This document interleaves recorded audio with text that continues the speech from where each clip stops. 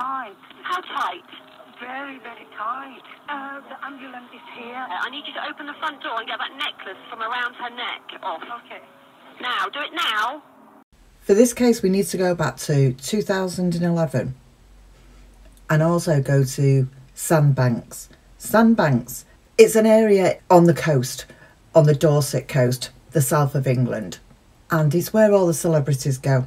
It's an affluent area. It kind of reminds me a little bit of Miami, slightly, but it's where the rich and famous, if they're out that night and they're in reach of Sandbanks, that's the area they go drinking in. Quick disclaimer, my name's Dawn, this is Lounge Bar Crime. Everything you hear in this video is from my own research, it's my opinion, and it's for entertainment purposes only. That out of the way, let's get started. So in the year 2000, the Turner family felt like they'd struck gold. Leigh Turner, his parents, ran a jewellery business in the south of England. He was married to a lady from Indonesia and she was called Anita. They had one son, born in 1991, called Elliott Turner. On the passing of Leigh's parents, they moved down south and took over this jewellery business and did very, very well for themselves. They soon decided that they was going to buy a house near the coast, down near, not far from Sandbanks. So they took that step, and during this time, Elliot is signed up to go to Southampton University. However, he doesn't actually manage to get through one term of Southampton University. And the problem with Elliot is that he's spoilt. He's a spoilt brat. Anything Elliot wants, he gets. His parents haven't pushed him to do anything with his life or to achieve anything. They just give him handouts all the time.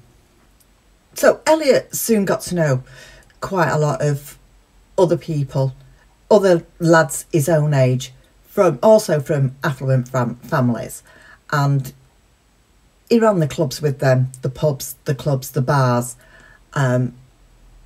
Apparently they all called themselves the Firm. This kind of came from Elliott Turner, because he was quite immature. He used to brag that his parents gave him handouts. He felt that it was okay to talk about this. He didn't have to work. They would support his habits. Elliot used to act as though he was some kind of celebrity within the area. He hadn't even been around there that long, really. Like I said, he'd been away to university and been back and forth. Couldn't hold any kind of work down, no matter what they threw at him. He just didn't stick it out. And they were fine with it. His parents was fine with it. Elliot and his friends spent time ordering £180 bottles of Grey Goose vodka and just hanging out with the millionaires. He'd also brag quite a lot that he'd had affairs with reality TV stars and even spent time in the Priory clinic. This is what his parents dished out money for, and this is what his parents supported. On one of his nights out with the guys, he met a girl called Emily. Emily was absolutely stunning. She turned heads no matter where she walked. She turned heads. Emily was from New Zealand. She'd emigrated there with her parents when she was 9 years old. Her parents, whilst over there, divorced. And not long after that, Emily started going off the rails a little bit. She was a bit before her time, Emily. She was very mature. Bit opposite to Elliot, really, because Elliot was quite immature, whereas Emily was quite mature for her age, and she kind of lived a life before her time, if you like. She was going out drinking when she was like 15. She was working. She always worked as well. Again, quite opposite to Elliot. Before long in New Zealand, she started hanging out with the wrong crowd. So her parents decided that they spoke with her and they said, the best thing that you could do, really, is to go back to the UK, because her grandparents were in Bournemouth, and stay with your grandmother, continue with your education. And she was also doing part-time modelling, so continue doing that, continue your education, go to college, go to university. But they didn't want her carrying on with the people that she was hanging out with in New Zealand. Once Emily arrived back in the UK, she decided to do a business national diploma at Brockenhurst College in Hampshire, and she also worked part-time at Topshop in Bournemouth. Since Emily was so attractive, she got opportunity after opportunity, and before long she was being offered modelling assignments, and she took these up. The thing with Emily was Emily did jump at every opportunity that was put in front of her. And in December 2010, she met Elliott Turner. To Elliot, Emily was a trophy girlfriend. Elliot's drinking habits just continued. His parents spent £30,000 on his habit in the Priory, and he bragged about this. He bragged to people, but his drinking, and you can see with Elliot over those years how he changed, how he started to look. Emily couldn't see any wrong in Turner. The only thing that she just kept saying was, just stop being jealous. Please don't be so jealous. Like, I'm with you. There's no problems. I'm not doing anything wrong. And it started to be verbally abusive to her with regards calling her names. He found that she'd done some modelling with some topless waiters, and he'd called her every whore under the sun. It just constantly, really, he just trod all over everything she was doing. He'd ruin a night out. They went away for the weekend and he ruined that. He ended up smashing up the room. I think his parents got the bill for that. And when they got back from this weekend away, Emily finished with him. And he talked around, and she sent him this letter. In the letter that Elliot had, Emily had wrote, "I love you.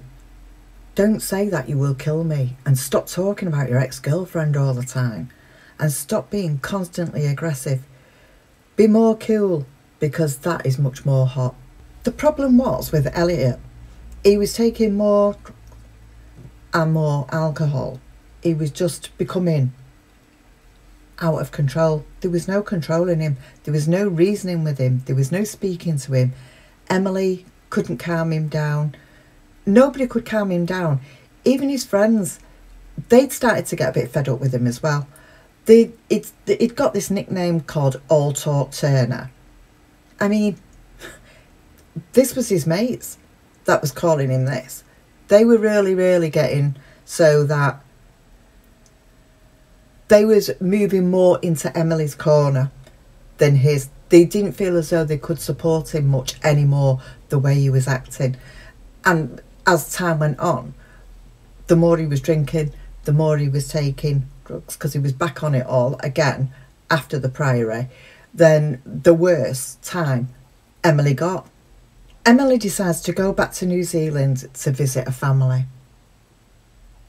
She never told her family what Elliot was like. It's thought that she felt she could handle him, that she was ahead of the game and she'd get it all sorted out with him. Before leaving New Zealand, she cleaned all her bedroom, her old bedroom, and put everything in its place. And her mother said that she never did that. You know, it's like young girls and young guys. You have to tell them constantly, put that away, clean your bedroom. Most you do anyway, especially teenagers. At this time, by the way, I don't think I've said that, Emily was 17, so Emily was a couple of years younger than Elliot. She cleaned all her bedroom and everything, made it absolutely perfect before she came back to the UK. On returning back to the UK, she'd arranged to meet Elliot in a club that evening. As she walks in, you can see Elliot's there and is basically chatting and dancing with other girls. She goes over to him and he waves her off.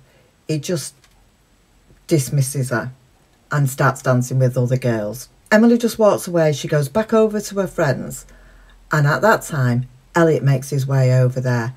They have a big argument and Emily just throws a drink all over him. Her friends grab her and they leave the club.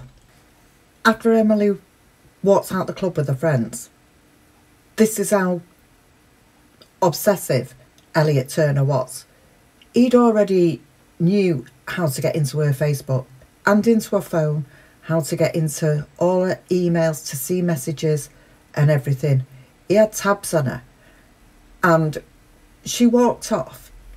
And it's weird really why he did this, but he got his phone out and he logged in to her social media, and he found out that there was a message there from somebody, some guy who had said, if you're in Cloud tonight, which is a club or a bar, if you're in Cloud tonight, I'll see you there, buy you a drink.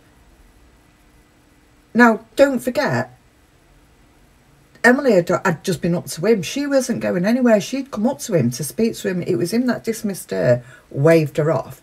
But because she actually went, then he went delving into her social media, seeing this message, and then what he does next is he goes and obtains a hammer. I'm not too sure whether he went back home to get that, but he gets his hands on this hammer. He goes into this bar where finds this lad, this guy, and he goes up to him and he says to him, stay away from Emily, and then he shows him the hammer. After that, he comes back out and he is looking for Emily. He finds Emily and they have this massive big argument again. But by this stage, Emily's gone with her friends to go and stay at one of her friends, and Elliot goes back with his friend Tom to his house. Tom's already home and Elliot turns up there, and Tom says to him, where's Emily? What happened? Like you do. And Elliot said, more or less told him that he'd murdered her. And it was a joke. He thought that was actually funny. However, Tom thought that was quite eerie. And he told Emily what he'd actually said. He'd said that he'd suffocated her. Now, the other thing is, during these weeks leading up, one of his friends did like martial arts, and he was asking his friend, how'd you kill somebody instantly? He kept asking him these things. I think his friend did tell him as well at one stage, just not realising that he was thinking of putting it to any kind of use. At this time, as things was getting worse with Emily and Elliot, Elliot kept saying to his friend, I'm gonna murder her, I'm gonna kill her.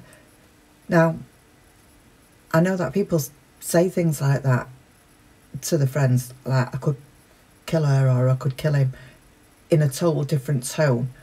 But this Tom actually was getting pretty concerned, and he was making it known. He was making it known between the friends as well, between the group.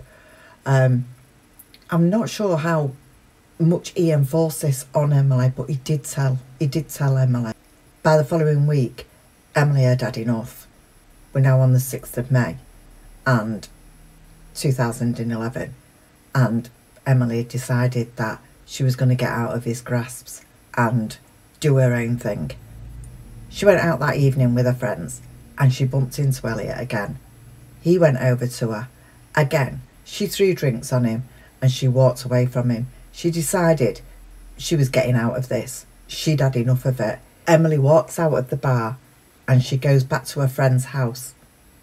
Elliot followed her back there, but on his way, he sent a text to his mother and he said, I could F-word break Emily's neck and break the F out of her. His mum was said to have replied, don't do anything that is inappropriate, Elliot.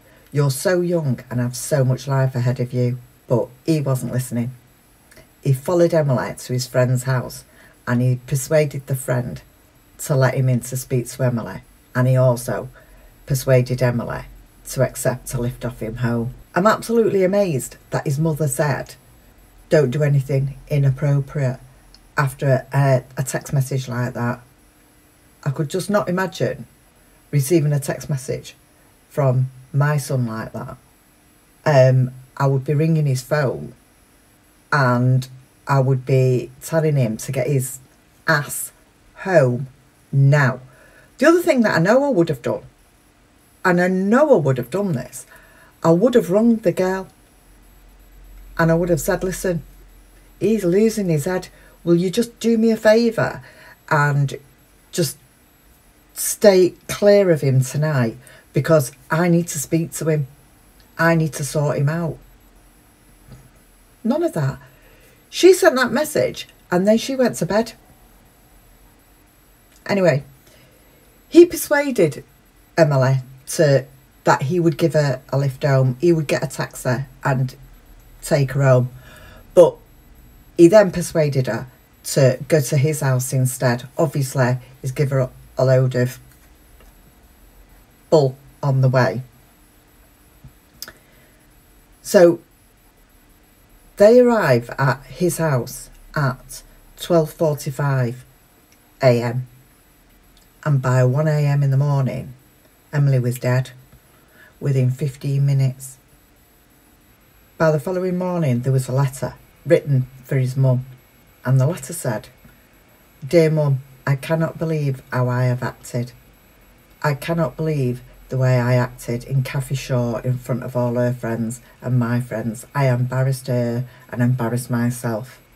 Mum, I am ashamed that I wore my heart on my sleeve tonight.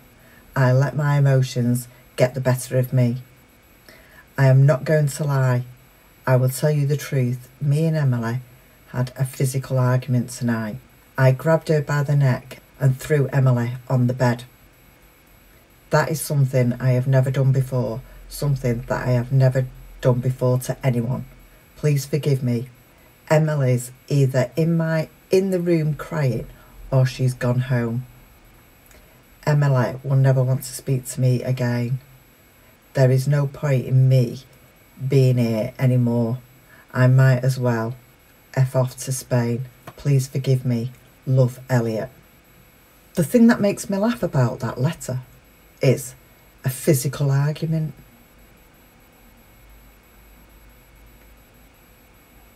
You have a physical fight and you have a verbal argument.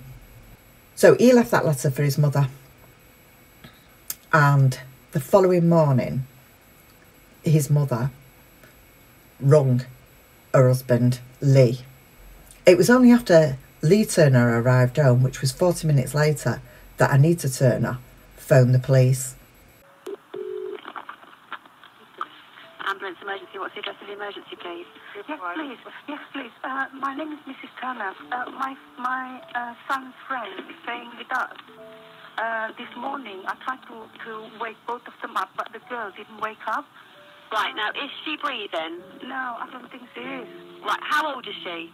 She is 17. So does it look like she's got anything round her neck? Anything around her neck? Oh, that's necklace. She's got a necklace very tight. How tight? Very, very tight. The ambulance is here. I need you to open the front door and get that necklace from around her neck off. Okay. Now, do it now. When they asked her why didn't she call an ambulance straight away, she said she didn't think that Emily was dead. It said that when Emily's body was examined, there was signs of blood pooling in the backs of the legs, which indicated that she'd been dead for a while. There was also signs of rigor mortis. The ambulance technician said that Elliott Turner told him that when Elliot went to sleep, she was fine, and he woke up to find her like that. When they spoke again, in more detail, Elliot said that they had had an argument and she had physically assaulted him. He said that she was kicking and punching him and that she had her hands around his throat. The ambulance technician also said that Anita Turner was shaking Emily's leg and asking me to do resuscitation because she won't wake up, and Elliott Turner denied murder. The police felt that there was many clues that led to Elliott Turner being guilty of this murder, but there wasn't anything factual that they could pin on him or the parents. So they decided to bug the home the following weeks and to see if they could pick anything up. What they actually picked up was Anita and Leigh talking about the murder, and Leigh saying that they shouldn't have got rid of evidence, which was the letter that I read earlier. And Anita was more or less saying that she's glad that she did. It wasn't done on purpose anyway. And the next thing that they heard was Leigh Turner, Elliot's father, saying, "What are you talking about? He suffocated her, for God's sake." On the pillar in Elliot's bedroom, you could actually see 2 black marks where Emily's eyes were, and like lipstick mark where her mouth was. But they couldn't actually prove that Elliot had done it until they got this tape back, and that was like an admission. And of course, on that letter, Elliot was more or less saying that he's got nothing there, he might as well F off to Spain. I'm sorry, but if you've not done anything wrong, you don't run away, do you? You phone the ambulance straight away, and you know you're doing things to try and resuscitate somebody. You're not packing a bag. Apparently as well, he had a bag packed with all his stuff to take to Spain, and he also had like a lot of cash in it, so he got that cash from his parents as well. You know, at the hearing, Emily's parents had come over from New Zealand, and even then Elliot was saying that Emily had attacked him. The judge, Mrs. Justice Dobbs, told Elliott Turner to put away any thoughts of champagne, Bentleys and girls, as she sentenced him for the murder of Emily Longley, 17, who he killed in his bedroom at his parents' home after going absolutely nuts. He was jailed for 20 years. The judge said, "You did not love her. She was a trophy.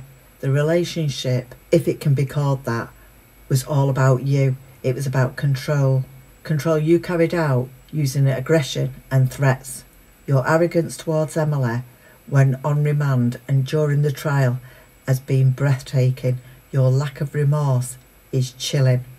You know, Emily's mother also said, and father also said, that when there was breaks in the trial and they were sort of like at a distance from each other, that Anita, Elliot's mother's face, was almost blaming Emily's parents for the situation that Elliot was in, as though it was their fault. Elliot was going to be sent to prison. She's shown absolutely no remorse whatsoever. Meanwhile, Leigh Turner, 54, and Anita Turner, 51, also faced trial. They were both sentenced to 27 months, of which they served 14 months each exactly, and that was through hiding evidence. They were released in 2013 after serving half their sentence, and have been living in the same home where Miss Longley was killed since. Anita Turner, an Indonesian national, now faces deportation after being released under British law. The Home Secretary has a duty to deport any non-European foreign national sentenced to 12 months or more in prison. Can I just say, so far as I've been able to research, she still hasn't been deported. I think that's pretty typical though with UK. I've said it before, our sentencing and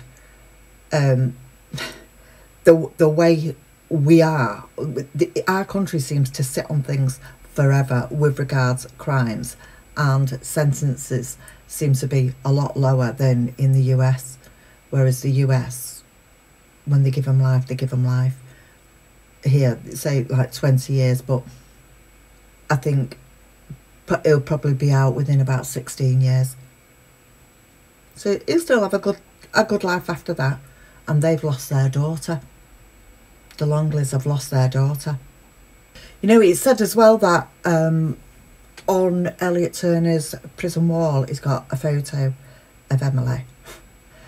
You know, I did think when I heard that, like, why don't the, you know, prison guards take that down? But it doesn't matter, does it? Because he'll get another one and he'll have it hidden somewhere. So I suppose they see this kind of thing all the time with widows like that. So, and he brags apparently, I don't know what he's bragging for while he's in Nick, but he brags apparently that he gets like all this fan mail off women. I don't know what's wrong. I don't know why anybody would want to write to Elliott Turner. I nearly called him something then, but I'd be thrown off YouTube forever. But yeah, I don't know. Anyway, yeah, a sad story, and I can't imagine what Emily's parents are going through, and a grandmother must have been absolutely devastated where they were sending. You know, they didn't know sending her back home was going to be anything like that, because she was doing college, she was doing business studies, and she was doing modelling, and she was working in Topshop. Apart from all this going on, you know, she had 3 other things going on, whereas Elliot didn't have nothing. All he did was concentrate on what Emily was doing 24/7, sticking his hand out. I mean, his parents bought him a car, sticking his hand out for money for his sniff and drink. And yeah, and it, you know, it also becomes apparent through reading about this case that whatever his friends thought of him earlier, that by the end they just thought he was a complete dickhead. And you can, like I said, you can tell, you can see the difference in him, how he's changed over them few years, through what he was taking, and how he was living his life. You can see the difference in him for that. And his friends was, it looks like they was trying to move away from it. It looks like, it sounds like they were just putting up with him, really. He was a bit of a pain. I mean, they'd go off home before him, and he'd be toddling from one person, following one friend home, or going to find out where Emily was.